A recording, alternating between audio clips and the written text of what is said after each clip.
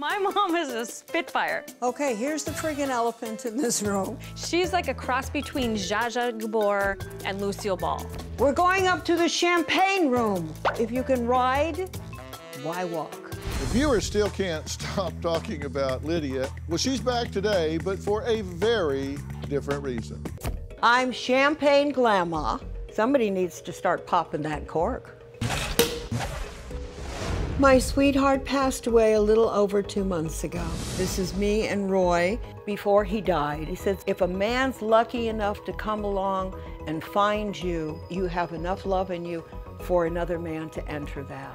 So now, Dr. Phil, I really want you to be my matchmaker. Hey, everybody. Well, I'm so glad you're back. It's good to see you. You look great. So sorry to hear that your husband has passed. I do miss him, but I'm ready to go. I took Glamma's directives very seriously and found her 3 wealthy, eligible bachelors and have already sent her on separate dates with them.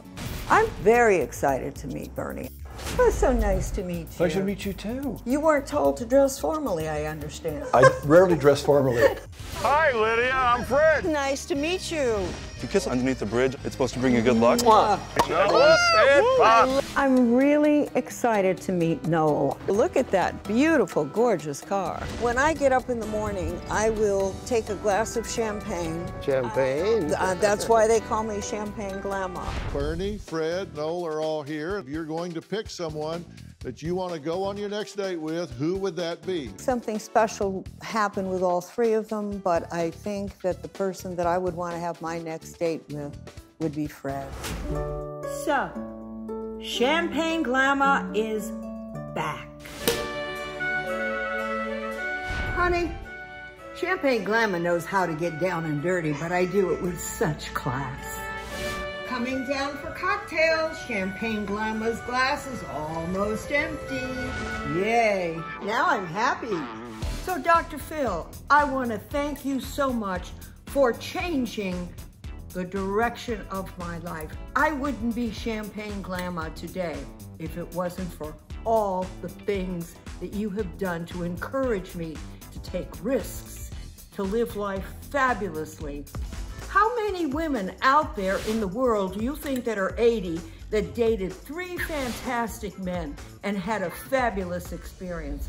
I'm still single, and look at me, I'm fabulous. At 81, I'm still good looking, and I have a great purpose to my life to help foster children as they age out of the program. So thank you for giving me the ability to take risks again.